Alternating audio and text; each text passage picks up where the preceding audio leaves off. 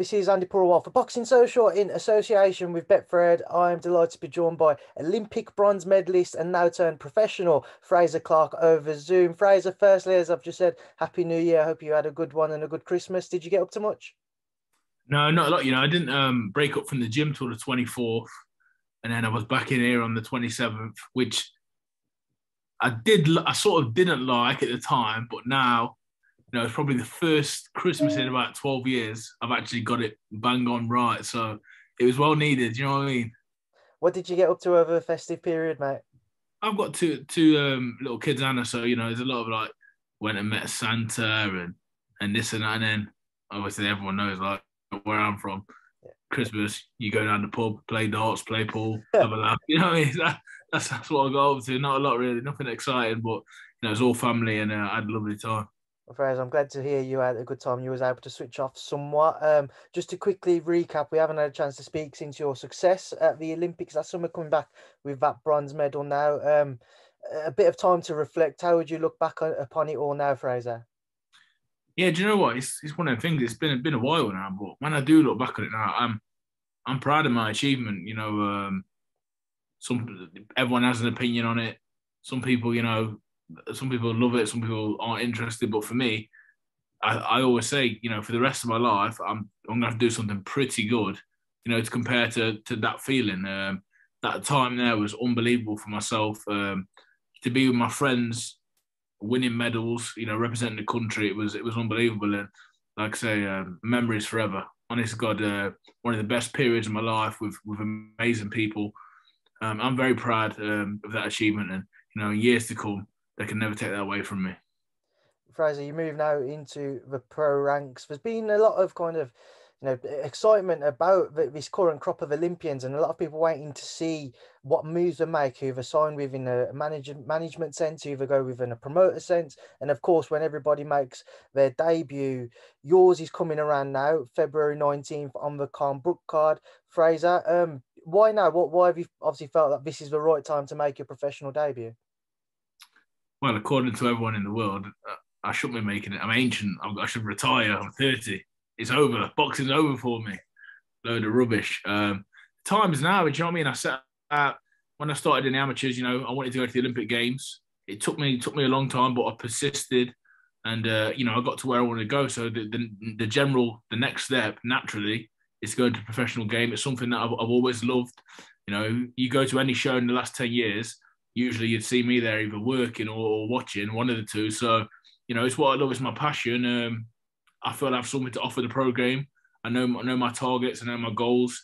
And when I look out there, there's no reason why if these people at the top, Tyson Fury, Andi Joshua, and anyone else, if they got to the top, there's no reason I can't do it. There's no reason at all because, I know my level. I believe in myself, and I'm willing to put the work in. So why not? Fraser, has it been frustrating when you've seen comments of people saying you're maybe a little bit older than what people would have liked to have seen you turn over? It's a surprising comment which I see as well, because we've seen how Joe Joyce's career's gone from the last heavyweight to turn over. So is it a surprise to you to see that? No, it's not a surprise. And you know what? I half get it because boxing people are very, everyone's going on the way boxing used to be. It used to be you turn pro early, you do your learning there. I had the honor and the pleasure and the privilege of doing a lot of my learning on the international amateur scene around the world, different countries, different fighters. I've boxed a lot of good names. So I understand what people say, but a 30-year-old now is not a 30-year-old 10 or 15 years ago or 20 years ago. We have sports science now. We're looked after better. I don't feel 30 if that's a way that you can feel. I feel good. I feel like I'm getting better. And Joe Joyce is a prime example of it. 30 is the new 25.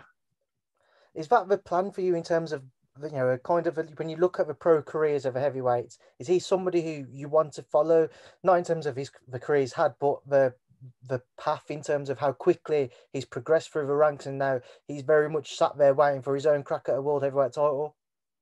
I think Joe's progressed perfectly. He's done really well. But like I say, and everyone in boxing knows this is a very individual sport. We'll know after the 19th, won't we? We'll know how I'm going to progress after the first one, and we'll keep learning. I'll go at my own pace. Like I say, there's people talk about rush. I've got no rush in me at all. I don't need to rush. I take my time. I do things the right way. You know, since the Olympics to now, I've ended up getting a great team around me, which I'm very fortunate to have. People that have been in boxing, people that know boxing, and will move at the pace we feel comfortable at. You know, whether that's faster than normal or slower. I can't see it being slower than anyone else, but it might not be a sprint, won't be a walk. I imagine it'll be somewhere in between, and we'll do it the right way. Do you have a time frame in place as to when you'd like to be looking at that world scene? I know as we very early yet, you know, you haven't actually made your pro debut yet, but I'm sure it's something you thought about. Yeah, of course it is. You know, if I could have been, if I think about a world champion, I would have been a world champion 3 years ago. But you know, realistically, I'm not throw a punch yet as a pro. So, like I say, I'll take my time, develop the right way, get the experience in. People talk about, you know, oh, he's very experienced. He's been in the Olympics. He's been around for a long time.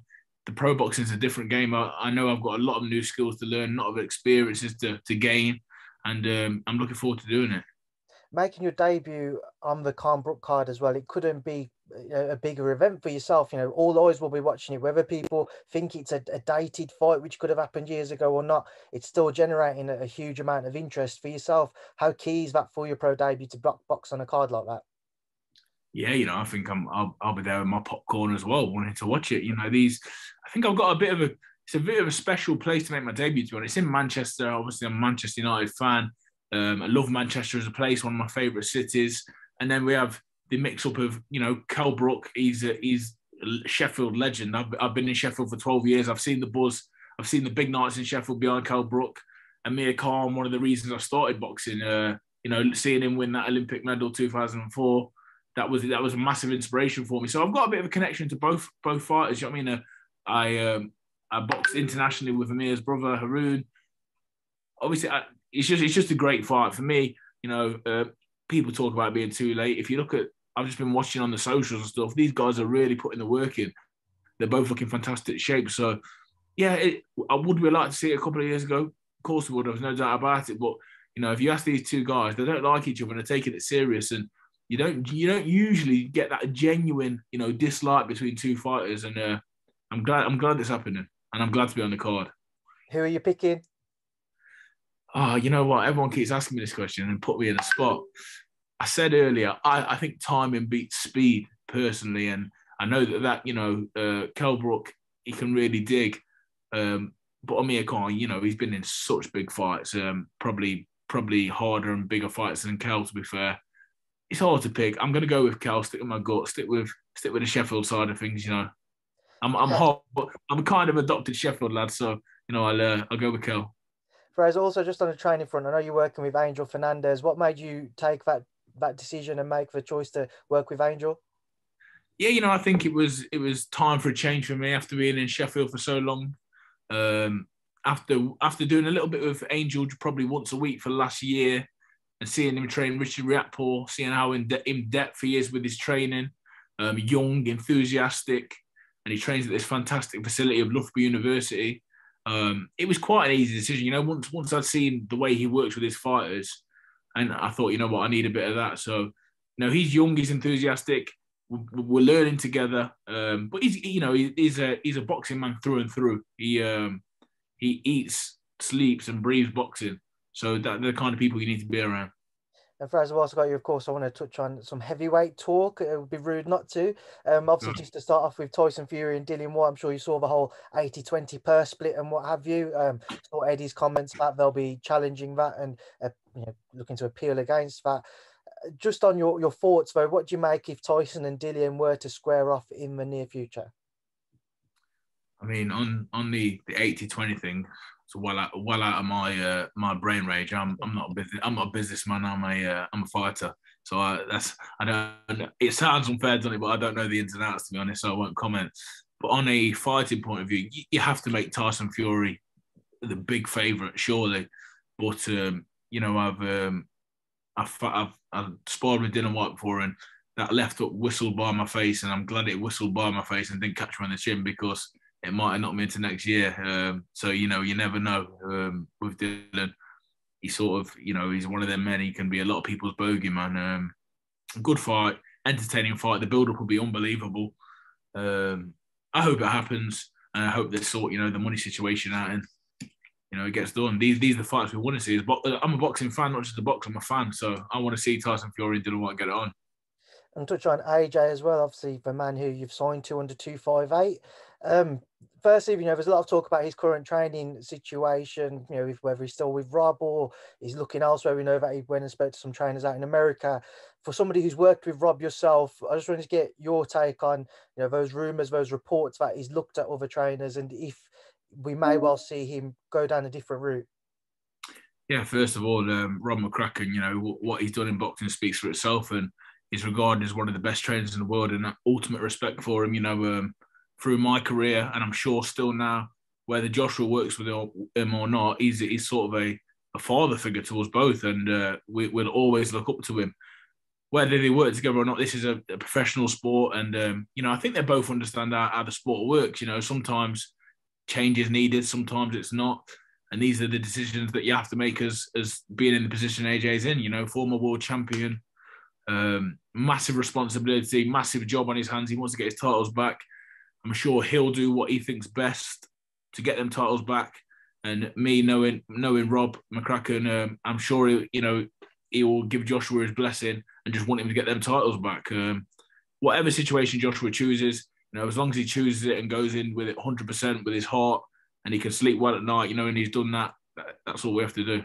Frazer, just two more from me. Just one more on AJ with regards to that Usyk rematch.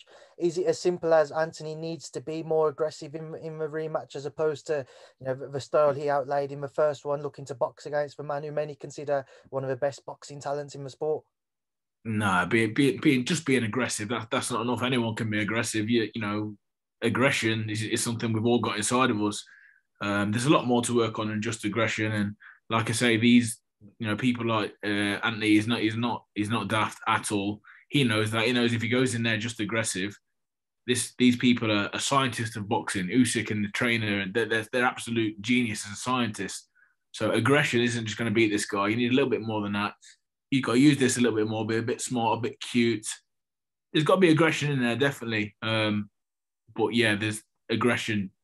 We've all got that. We can all go out there and throw that about. It's going to take a lot more than that, and he knows it, and that's why. Hence, there's a long decision on who's going to train him, what he's going to do. This is all being thought of. Proper 100% dedication to this job. The next job for Anthony is to beat Usyk, and whatever's needed to do that. I'm sure he's in the process of sorting it out. And final one, Frazer, we saw Eddie Hearn say he wouldn't mind seeing Deontay Wilder and Wilder-Chisora take place. It's had a mixed reaction over social media. What's your thoughts? Would you be interested to see that one? I mean, I'd always be interested. Anytime Derek gets in the ring, I'm interested because I was there on the December the 18th. He's absolute value for money. Credit to boxing. It's an entertaining sport. That's what it's about. This sport's about entertaining. If you've ever seen Derek Chisora in the ring and not entertain, then that's what he does. Does he need to box Wilder? Derek can get in there and give anyone a hard night's work. I think coming to the back end of his career, it's a massive fight. When we think about money, I know Derek's a family man. He's got two beautiful children. Yep. He doesn't need that fight, but it's up to him ultimately. When you're in this game, it comes from you. You're the man that makes the decision because you're the man taking the punches and giving the punches. Would I like to see it from a supporter's point of view? Yes, of course I would. As a fan, but I don't think it really needs to be done. Right. There's other fights out there for him. There's other fights out there, big fights. Frazer, we'll leave it there now because I know I've just hit my time limit and you've got other people to speak to. So I appreciate your time. I look forward to seeing your pro debut and thank you for speaking to me in Boxing Social. No worries. Take care.